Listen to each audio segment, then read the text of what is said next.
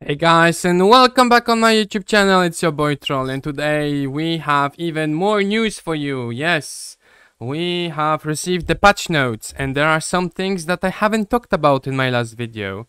So we're gonna check it out together right now. I have prepared my little notepad and we're gonna go through everything together. Now, first of all, we're gonna have two new legendary hero this Friday and one epic. So, for the legendary and the epic heroes, I got the skills already, but I'm gonna wait till release the patch notes for everyone so we can then make a video about it together. I just don't want to read through it. It will take too much time. But so just so you know, in terms of epic, we're gonna have Dustin, which is a support in the Brotherhood, Nameless Brotherhood. Okay, it's a epic and it's a blue mark. In terms of legendaries, we're gonna have two new legendary heroes. We're gonna have Kinlan, which is, well, legendary, but it's attack, blue, and Eternal Sect. And then the other legendary will be Herta. Herta, attack as well, blue as well. So they understood that blue has not enough of heroes in Sunset Sages. So this is for the new heroes. Now, in terms of Friday Miracle event, for the legendary, we're gonna get where is it? Legendary. We're gonna get Herta, blah blah blah blah blah blah. Nazael. So if you don't have Nazael, which is the most broken hero for PvP right now, it's the time for you to pull. And then in epics, we're gonna have Maya, Hardak, Dustin, and Longbeard. New heroes can be only obtained, blah blah blah. Free hero regression event will be live from 24th to 30th November, during which the following heroes can be regressed for free: Nidrold, Elena, Natalie, and Hisaro. Okay, so since they're gonna change bleed and poison, basically apparently we're gonna be able to regress some heroes. Now they are only doing it from bleed, for what I see. They're not doing it for poison. And why they are not doing it for poison? It's simply because poison was not nerfed, it was buffed. So poison doesn't change at all, there's just an additional effect to it. That's why I guess poison can't be regressed. But yeah, basically you're gonna have free regression for bleed legendaries, not epics. Epics are not included. New features. New features, we already know about them. We have the stamina storage, which we know already. I already talked about it. I don't understand why is it up to 2000. It makes no sense. Just make it unlimited. Why is it up to 2000? What they also added, which I didn't know, I just learned about it right now, is that every Friday, not every Friday, but every event, you can turn off and on the future for the specific hero. So a lot of you complain that sometimes the hero are complete garbage, which I agree. And the fact that we can now switch on and off the banner is amazing. Now, it's specific hero tag up. It's not for miracle event. So it doesn't work for miracle event, obviously, because miracle event is already a focused event. Now, while I speak, let me just launch a fight because I need to finish my campaign quest. And then added customized settings to hero feature, obviously. So yeah, we're gonna have the test environment. We're gonna basically be able to change the statistics, level, exclusive, etc. of all the heroes in the gallery and test it out from there. Next, we have adjustments for heroes. Adjustments for heroes, which basically means nerfs or buffs for heroes. So nerfs, buffs, heroes. First of all, we're gonna have Taf. Optimize the skill description of Taf. You know what? I'm not going to fucking read this, and it's too long. There you go. So Taf, optimize the skill description of Taf passive skill, Spirit of Life, and active skill, Breath of Nature. Okay. Optimize the skill description for Natalie's passive skill, blah, blah, blah, exclusive level 2. Okay, great. What? That's it? Okay, can you like It takes too fast. I'm killing you too fast, guys. Can you like level up your heroes and stuff? Like those fights are just too slow, too fast. Anyway, okay. So this is for tough. Then we have stage. Optimize the Brave Trial event and added the next stage button to battle screen, settlement screen. Okay, so apparently now we're just gonna be able to switch that from one to another. Okay. I mean, it's a small quality of life improvement. It's not, for example, skip fucking battle in the arena, but it's already nice. Then we're gonna have system. So this we already talked about it.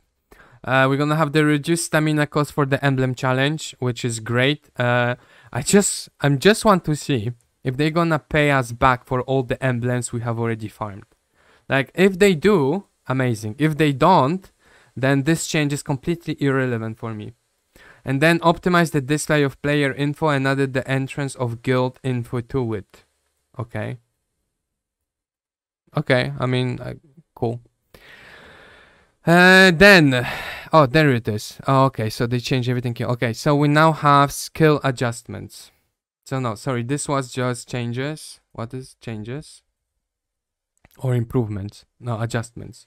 So this is adjustments. And now here we're gonna have skill adjustments. Okay?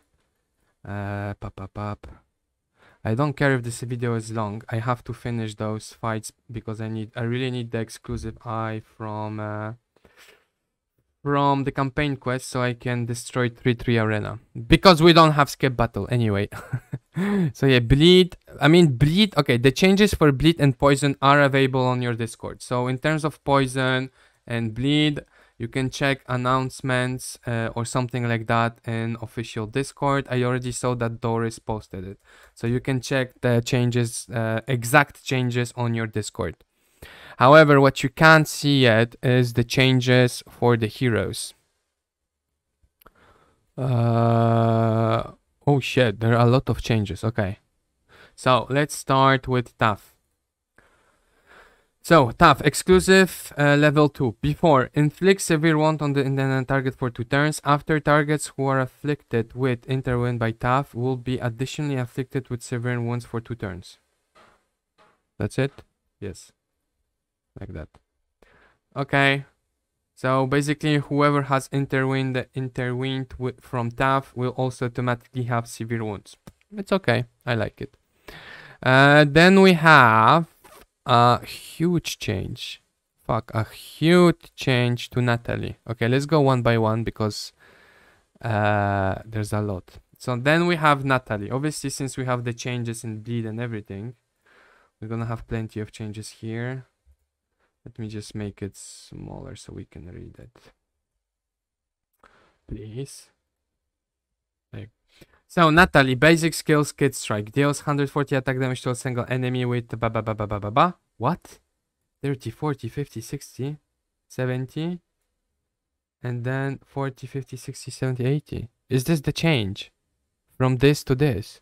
Okay, so this is the change, but they... Okay, so before... I guess this was before and this is after.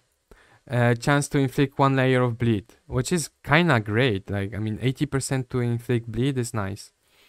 Active skill, energy burst. So this is her passive, I imagine.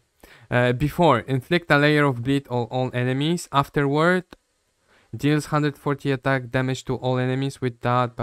Chance to reduce the target. After, there is a 100% chance to inflict 1 layer of bleed on all enemies for 2 turns. Afterward, deals 100% on enemies with a 30 chance to reduce their effect for 2 turns. Oh, so they changed the 100% chance, basically. So this is a nerf. This is a nerf. Because basically, before you inflict it, there is no question about it. Now there's a 100% chance, which means if you have enough of resistance, you can actually resist it. Before, you were not able to resist it. So this sounds like, yeah, this sounds like a nerf to me. Exclusive one. Before, there is a 50% chance to reset the duration of bleed on the target when Natalie attacks actively. This is huge, by the way. This is, if you have a bleed team, this is basically Woolsey or Mustafa. Not Mustafa, Mapka. So this is great. If you have a bleed team, you kind of need... I mean, you don't need. If you have Elena, you don't give a fuck about this. There is a... Okay, after there's a 50% chance to reset the duration of the target bleed when blood resists damage. Yeah, I mean, yes. Not that I would think about it. If you have Elena, you don't think about reset. It will just automatically reset.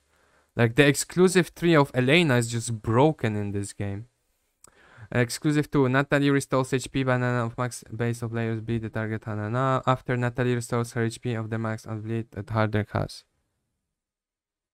Wait, there's way more to that, sorry. Like that. Like that. You can just pause the video and read after it, for it. For me, it doesn't change anything. I never ever will tell you to put a legendary eyes into Natalie. It's completely useless. Okay, this is also... Oh no, this is better. Boom. This is not well enough. Boom. Okay, so level 3, before increase Natalie for every layer of bleach inflicted on an enemy, the buff can't be removed. After, this is great for guild boss. After, for every 1 layer of bleed Natalie inflicts on enemies, she gains 0 for each blood. Increase her attack when the ban will be removed, will not be removed when the owner dies or at wave transition. So this is, I guess, whenever Luna revives her or something like that. Okay. Then we go for Hisaro. Oh my god. Listen, guys, you can just pause the video. I will just quickly read through it, but also you're gonna have those patch notes soon. But Hisaro, active skill, open wounds. Before to a single enemy, restores HP, meanwhile inflicts inspiration wound on the target. If the target's under bleed or severe wound status, if it's severe wound. Instead, in 2 turns and restore after deals and inflicts severe... Ooh, they changed it. It's directly severe wound on the target, meanwhile restore... Okay, they buffed him. Okay, Hisaro got a nice buff. Now Hisaro is amazing for Gwyneth. If he... Yeah, this is great. Active skill. Open wounds. Before deals... This is nice. This is great. If he puts the severe wound all the time, this is actually very good. So yeah, that's a definitely buff for Hisaro. Next, sneak rolled. Okay. I think they just increased the percentage here, right? Basic attack, Sword of Destruction. Before this, 2 stages of each to a single enemy with a per chance to this to each enemy in the same yeah, basically, yeah, they just increased the percentage here. Yeah, it was 30%, now it's up to 60. So this is a buff. And then oh my god, there's just so much. Then we have his exclusive. Oh my god. Okay. And then we have after. So, passive skill, sharp, sword, aura. Before, increase the bleed damage dealt by need rolled by Meanwhile, there's a 60% chance to cover direct damage to bleed damage whenever he heals direct damage to the current. After, 80% of the damage dealt by Nero is considered bleed damage. Okay, so basically, the more mastery you have, the more it increases. And you'll be affected. Yeah, there you go. But cannot lend a crit. That's a nerf. That's a nerf. Besides, sneak roll deals more bleed damage. Okay. Yeah, that's a nerf. That's a huge nerf. Basically, you cannot crit with that damage. So yeah, there's no way you can increase the damage so much with the mastery that you would be able to do it with crit rate, crit damage. Like, that's a huge nerf. Exclusive 1 for Necrold. Skill effects completely change after Necrold casts Sword Mastery. Again, up to 3 times for every enemy on the bleed status after casting Sword Mastery. The damage deal balance is half for each hand. Level 2, skill effects completely change after Necrold additional increase. So those are basically changed. They completely change his exclusives. Again, you'll be able to check them out. I'm just going quickly through it because you can pause the video, read it, and I just don't want to make a 20-minute video. It's pointless. You are grown-ups that can read, right? Right. But you can wait till I launch a fight. Thank you very much. So, Elena, basic attack, dual light slash. Before deals 2 stages on to each damage each to a single enemy with a permanent chest availability for 2 turns. After deals so they reduce the damage. They nerfed her, but they increase the effect hit. So it's kind of a nerf into a buff, which is not great. I don't know. Okay, so this is her active skill. Let's just go like that. How did they fucking change it? Oh, okay. Deals 160 to all enemies. Before it was 60. But they haven't changed anything else. It's literally the same text. Yeah. So they just increased her damage. Okay. Okay. Well, that's it. That's all for the patch notes. I don't have anything else. So obviously the bleed heroes are being changed. We have 3 new heroes, regression option, and yeah. So again, let's go quickly over it. We have new legendaries, Friday Miracle Event specific heroes, free regression for bleed legendaries, new features. Then we have adjustments, staff stage system. Then we have skill adjustments, poison bleed. For exact changes in terms of poison and bleed, you can check my last video, or you can just go on your Discord. Hero adjustments, so we have tough exclusives. We have Natalie, active skill, exclusive. Again, guys, just pause the video, you can read it. I don't want to make it 10 hours. I'm giving you the information literally, so you can just pause and go through it. But overall, it sounds like a lot of heroes are getting nerfed. You are getting nerfed in terms of doing the damage, but we are getting buffed in terms of it's easier now to apply bleed. But poison team, honestly, for me, poison team, nothing changes. Like, for me, poison team, nothing changes. Anyway, guys, it was your boy Troll. I will see you in the next video. Ciao, ciao. Enjoy. Bye, bye.